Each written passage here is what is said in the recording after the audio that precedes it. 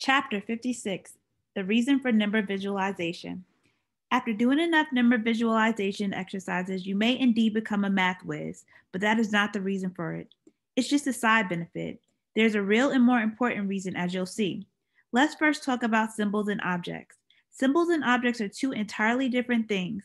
Objects are the concrete reality, and symbols are the abstract reality used to represent them. When we do conscious observation, we deal mainly with concrete, everyday reality. When we do number visualization, we're dealing with the abstract reality of symbols. Numbers are the easiest and most common symbols to deal with in modern times because they are quite commonly taught, used, and well understood. There are other symbols used in the process of initiation that are more involved and can perhaps be called higher symbols.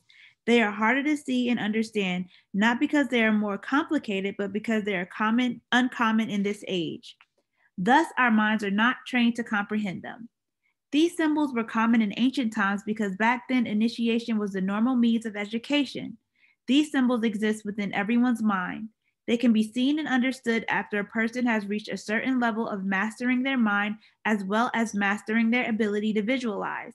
The natural symbols are a complete form of language. They communicate concepts and knowledge in a way that is short, concise, and to the point.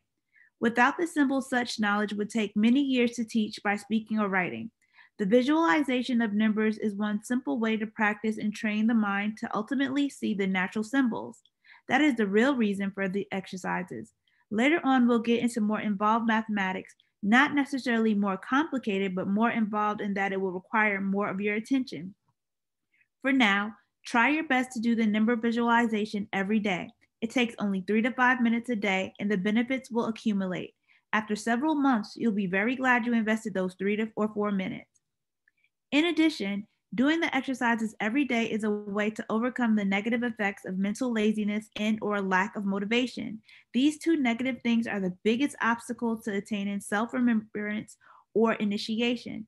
A person can never hope to complete initiation if he and she gives into the negative effects of mental laziness or lack of motivation. These negative traits can be easily overcome by practice.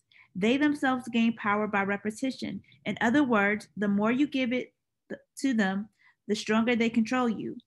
To overcome them, get into the habit of doing the visualization every morning. The more you do it, the easier it will be. It's all about practice. If you find yourself debating with these negative aspects of the mind, whether you should do something or not, know that you are very likely to lose the debate. Such traits have 1,001 rationales and reasons why you shouldn't do it. The only way to defeat them is to not enter into a debate at all. Don't even give them a chance by thinking about doing. Simply do it.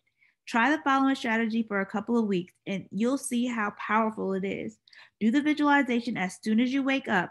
Write the numbers on paper the night before or set up your computer. As soon as you wake up, without thinking about it, spend 3 or 4 minutes doing the exercise. Do this for 2 or 3 weeks every morning and soon thereafter it will become a habit. You will no longer even entertain the idea of postponing for no good reason. At that point, you may stop doing them in the morning and do them at any time of day that suits you. And you won't have any problems of procrastination. This kind of practice will benefit not only one type of exercise, but the rest also, as well as your life in general. When the time for your initiation comes, you'll be mentally ready and fully motivated.